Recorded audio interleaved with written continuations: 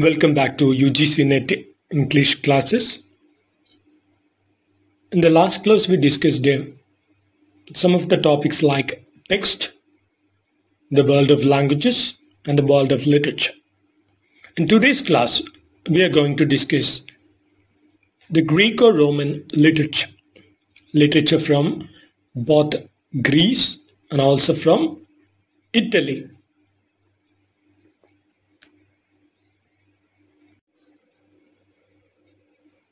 When we discuss the Greco-Roman literature, there would be a doubt, why should we discuss them together? I mean, the literature from Greece and the literature from Italy. So Rome is a place in Italy. Rome is the capital of Italy. We know that. So why should we consider literature from Italy and also Greece together? Because these two countries are connected on many grounds, especially cultural and historical connections these two countries share.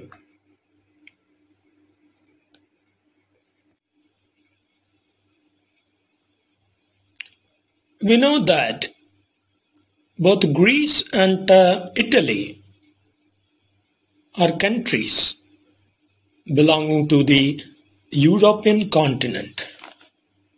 So these countries are close to the Mediterranean Sea. So we can together call these countries or the area as the Mediterranean world. So both Greece and Rome are Mediterranean countries. And as we said, these places share so many common features and also some connections both culturally and historically. That's why we take the literature from both these countries together and we call them Greco-Roman literature. So when we talk about the historical connections, we can say Greeks had settled in southern Italy and Sicily since the 8th century BC.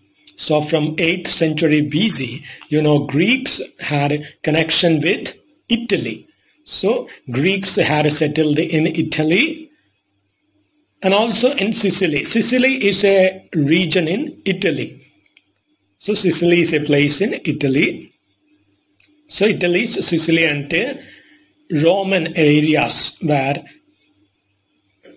places where people from Greece had settled during the 8th century BC time period.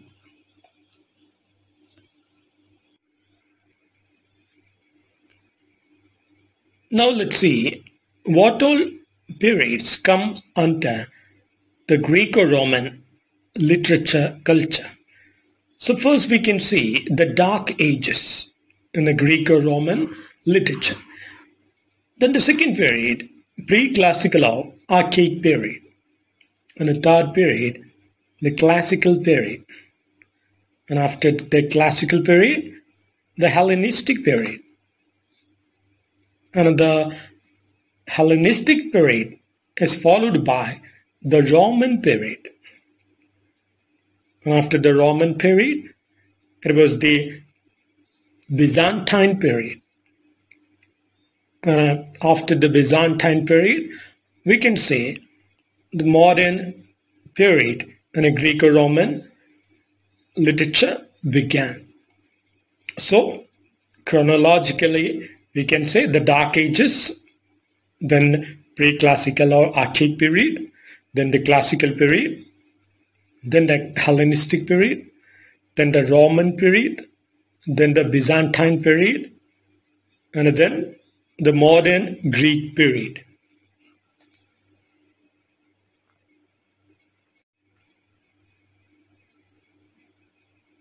Now let's go to these periods in a detailed fashion. First, when we discuss the Dark Ages in the Greco-Roman literature, we can say it began about 1100 BC and it lasted till the beginning of the Archaic Age. That we can say was around 750 BC. So the Dark Ages, of course we know the Dark Ages, not that much work or any non-work really exist from the Dark Ages. So it lasted from 1100 BC to the beginning of the Archaic Age, around 750 BC.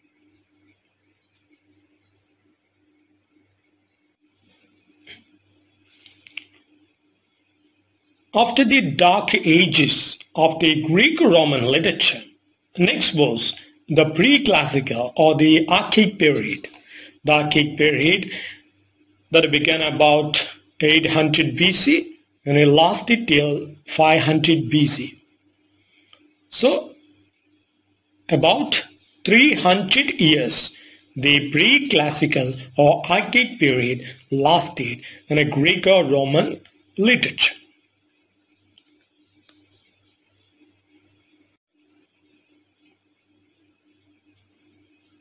Now let's see who all dominated the arena of literature in a pre-classical or the Archaic period in Greece and also in Rome. So of course the most famous was one of the greatest epic poets, Homer. Homer, who has written two great epics, the Iliad and the Odyssey. So Homer has written the Iliad and the Odyssey. It is believed that Homer was blind. So Homer is considered a blind poet, a blind epic poet. The name Homer in Greek means hostage or blind. So his name itself indicated that he was a person who had no eyesight, because the word Homer in a Greek language means hostage or blind. In Plato's work, The Republic, Homer is portrayed as the leader of Greek culture. So we can see in Plato's work, The Republic, Homer is portrayed as a leader of the Greek culture.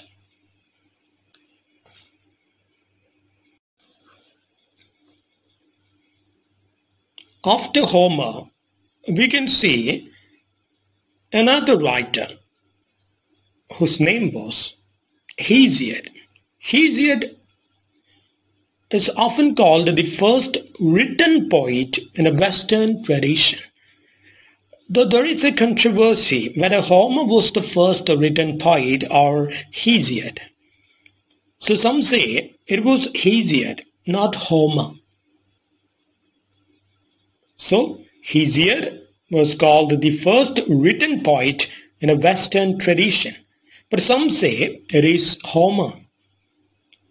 And Hesiod has written two most famous works. His works include Theogony and Works and Days. Works and Days and Theogony are the two most famous works written by the writer Hesiod.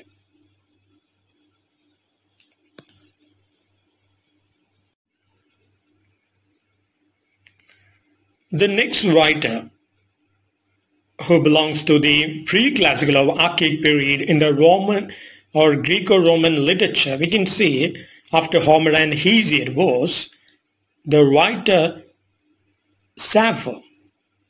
Sappho. So when you hear the name Sappho, don't misunderstand that it is the name of a man. Sappho was a woman. She was a woman. So Sappho, known for her lyric poetry. So Sappho was a poetess who was known for her lyric poetry, sung accompanied by a lyre. So we know that a lyric is sung accompanied by a Lyre. Lyre is a string instrument, a musical instrument, a string instrument it was. She is called 10th muse. So Sappho, the poetess Sappho was called 10th muse, and the poetess and also 10th muse are the other names. The poetess Sappho is known with. And her famous work include Ode to Aphrodite and also the Tithonus poem. So the two famous works written by the poetess Sappho are the Tithonus poem and also Ode to Aphrodite.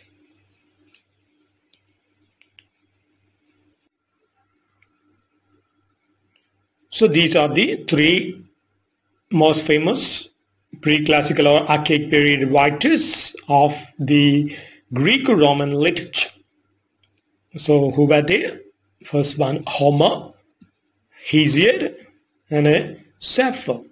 So Homer's the Iliad and the Odyssey, Hesiod's work, Theogony, and also Works and Days. And Sappho's works, Ode to Aphrodite, and the Tithonus poem. After the pre-classical and archaic period, we can see the classical period starting in a Greco-Roman literature in around 510 BC. So from 510 BC to the death of Alexander the Great in 323 BC, it is the classical period in Greco-Roman literature.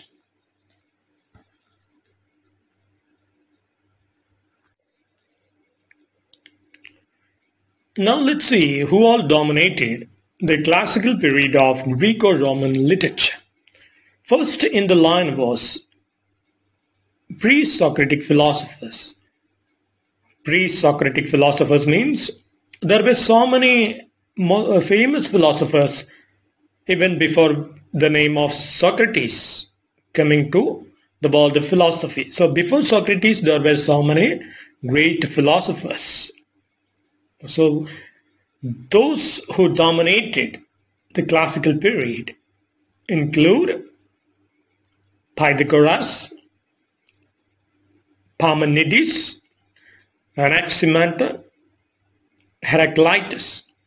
So these were the pre-Socratic philosophers.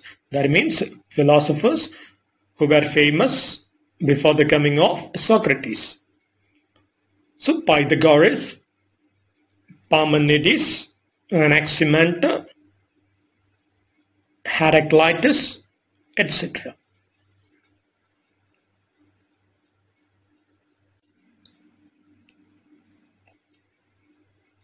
After these pre-Socratic philosophers, we see so many other famous dramatists like Aeschylus. Aeschylus is a dramatist who is most famous for his work, a trilogy. A trilogy means a collection of 3 works. So his trilogy is named Orestia Trilogy. Aeschylus collection, that is the Orestia Trilogy.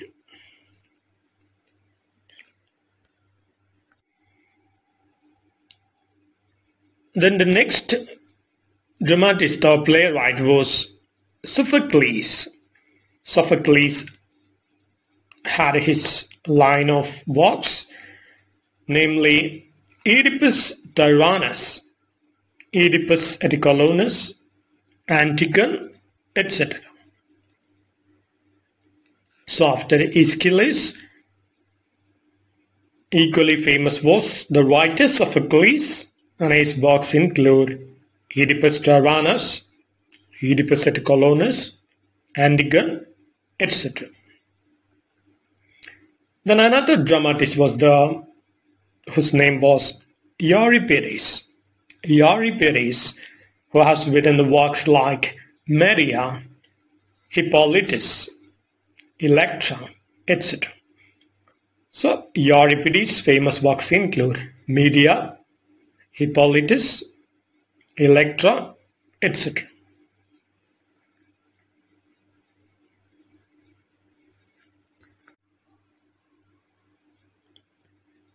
Besides these famous writers, another dramatist was whose name was Aristophanes. Aristophanes, who had written the famous works like The Clouds, The Birds, The Frogs, Lysistratum, etc. So Aristophanes was another famous dramatist who had his contributions through the works like The Clouds, The Birds, The Frogs, Lysistratum, etc.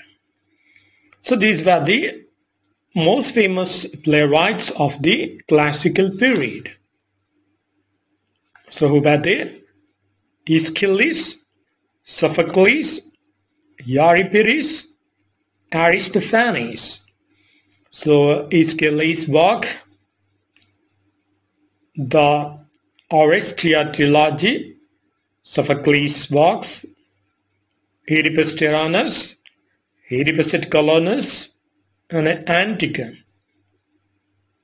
And Euripides' works include Medea, Hippolytus, Electra, etc. And coming to Aristophanes, we can see the works like The Clouds, The Frogs, The Birds, Lysistrata, etc.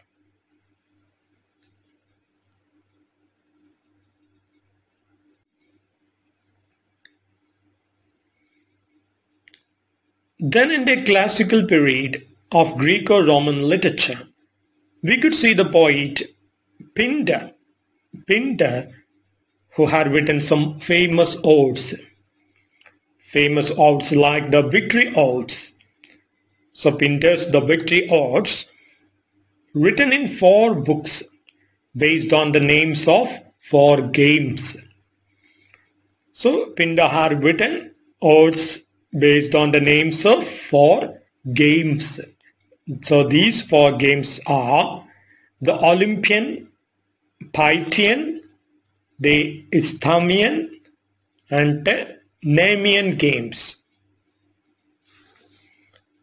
So the writer, the poet Pindar, had written the work The Victory Odes in 4 books based on the names of 4 games, respectively the Olympian, Pythian, Isthmian, and Nemean games. Olympian, Pythian, Isthmian, and the Nemean games. The Victory Odes in 4 books written by the poet Pindar from the classical period of Greco-Roman literature.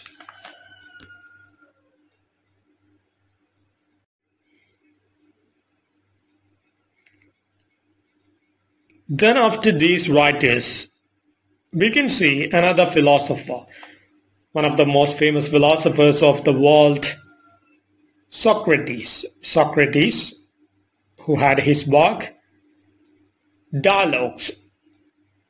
So Socrates is famous for his dialogues that we call the Socratic dialogues.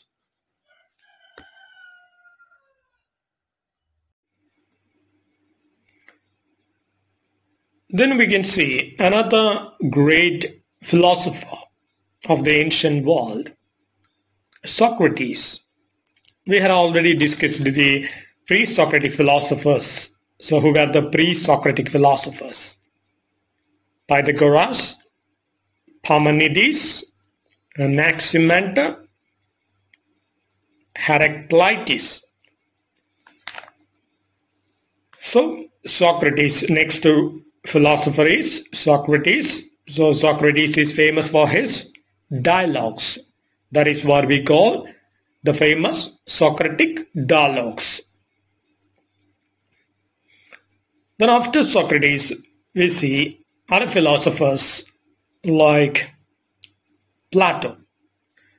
Plato, who had his famous works like Apology, the Republic, Symposium, etc. So Plato's famous works include Apology, the Republic, Symposium, etc. The next in line after Plato was Aristotle. Aristotle wrote the famous works like the Poetics, the Rhetoric, the Nicomachean Ethics, etc. So Aristotle is famous for the Poetics, the Rhetoric, the Nicomachean Ethics. Now let's see the connection among these people.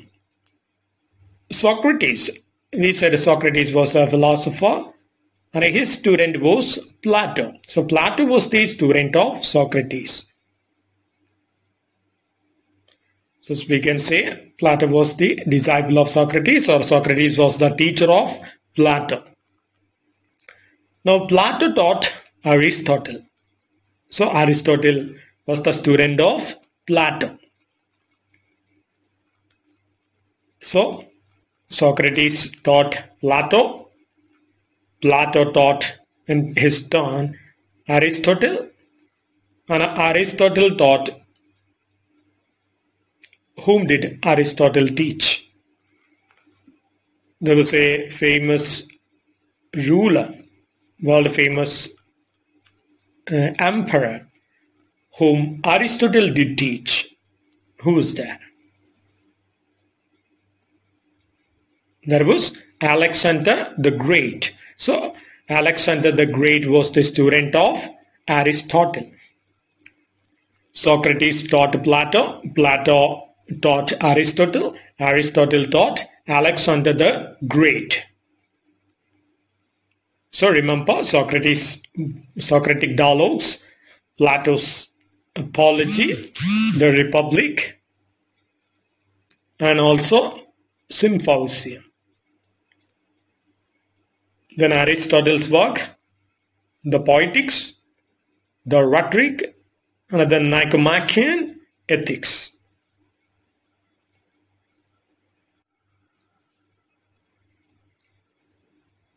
Now, after the classical period in the Greco-Roman literature, we come to the Hellenistic period, the Hellenistic or Greek period.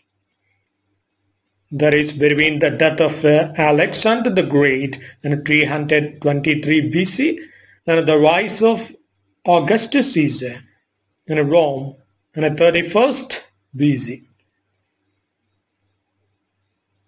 So, next period is Hellenistic period. The Hellenistic period from 323 BC to 31st BC.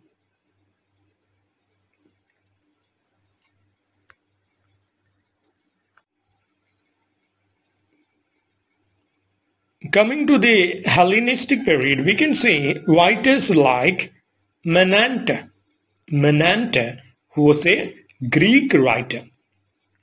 Menandr was the representative of Athenian New Comedy. So Menandr was a representative of Athenian New Comedy.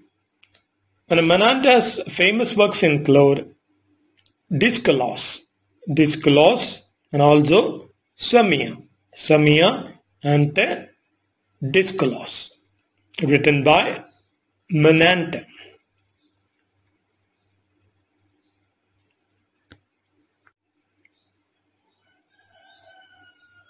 After Menandr, there was the writer Plautus.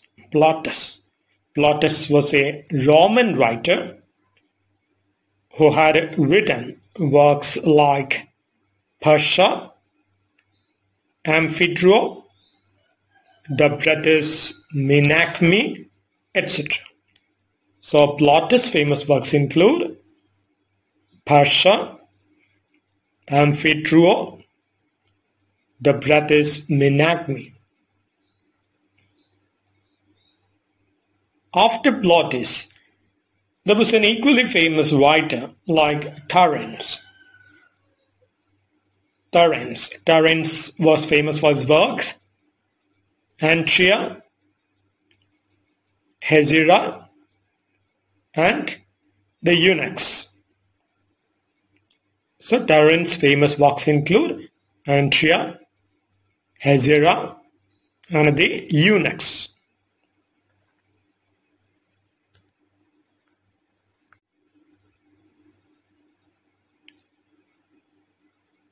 Now let's see, what was the importance of Hellenistic period, the Greek period?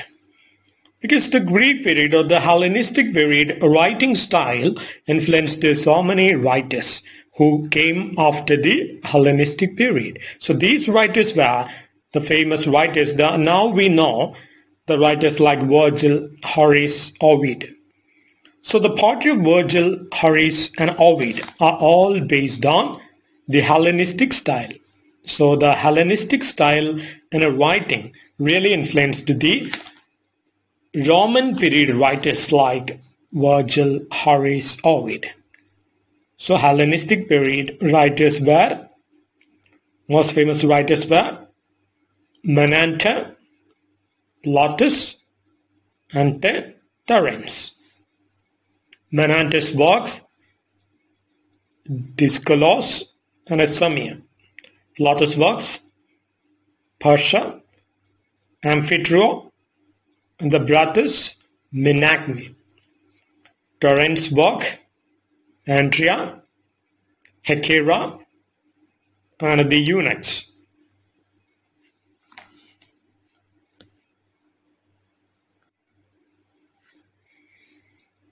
After the Hellenistic period, next is the Roman period. The Roman period starts from 31st BC to 324 AD. That means from the reign of Augustus Caesar. Augustus Caesar's reign that starts from 31st BC.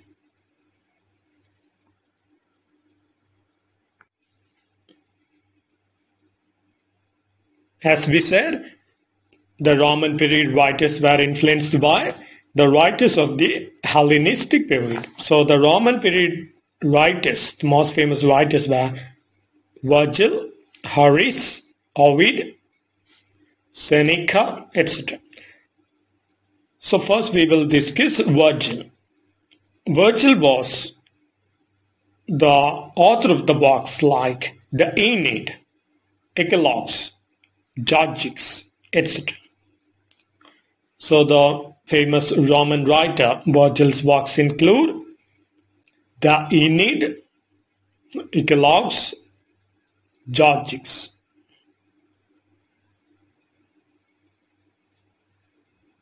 Next writer is Horace. Horace's works include the famous work Ars Poetica. Horace, Ars Poetica. After Horace, there was Ovid. Ovid has written the works like the Metamorphoses and Ars Amatoria. Ars Amatoria means the art of love. The art of love, or Ars Amatoria. Then after Ovid, there was another person, Seneca. Seneca was another Roman writer who had written the works like Theistus, Phaedra, etc. Phaedra and Theistus, written by Seneca. So the famous Roman period writers include Virgil, Horace, Ovid, Seneca.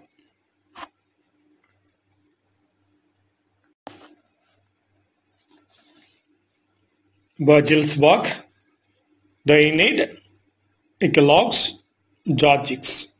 Horace's works, Ars Poetica.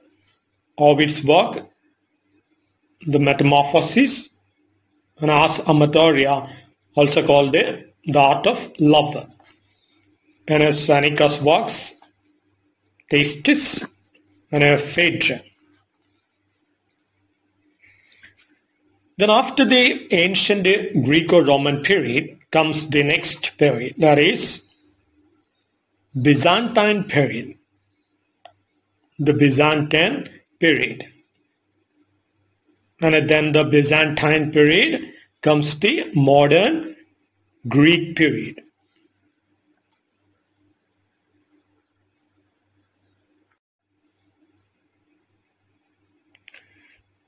Now next is, after the Roman period, is Byzantine period.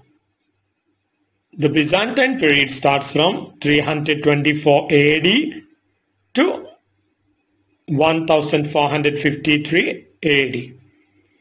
So from 324 AD to 1453 AD is the Byzantine period.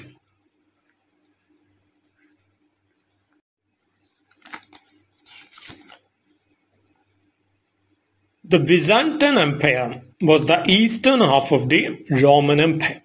So the eastern half of the Roman Empire was called the Byzantine Empire. Byzantine Empire was the most powerful economic, cultural and military center in Europe. So it was the most powerful economic, cultural and also military center of Europe. And in 1453, the Turkish Sultan Mehmed II defeated Constantine XI. So in 1453, the Turkish Sultan Mehmed II defeated Constantine XI. Then Byzantium subsequently lost all its territories. So after this, Byzantium lost all its territories. Then what happened? The fall of Constantinople in 1453 entered the Byzantine Empire. So the fall of Constantinople in 1453. So Constantinople was the center of culture and education. It was the center of culture and education where all these scholars, teachers, philosophers, everyone congregated. So the idea of knowledge, and it was considered the center of knowledge. So after the, destruction of Constantinople in 1453, philosophers, teachers and everyone started leaving the place. Thus, they reached different parts of the world, and the classic works and all the famous works and so many knowledge ideas that were kept away from the poor people or the common people, those books and everything started spreading after this. So the fall of Constantinople is very, very important. That happened in 1453. With this fall, knowledge spread in other parts of the world, other parts of the country, and so many books were translated to other languages. That's why the fall of Constantinople is considered very, very important. Because till that day, power was the power of knowledge or the power of philosophy. Everything was kept only in that particular area. The center of knowledge and power. There was Constantinople.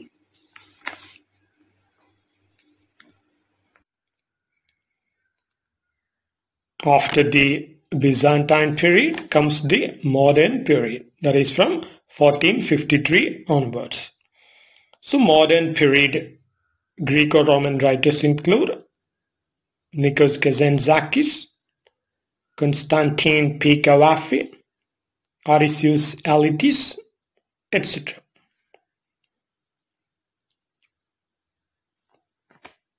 So we started the Greco-Roman period from the Dark Ages. The Dark Ages, then pre-classical or the Archaic period, then the Classical period, then the Hellenistic period, then the Roman period, and the Byzantine period, and the modern Greek period.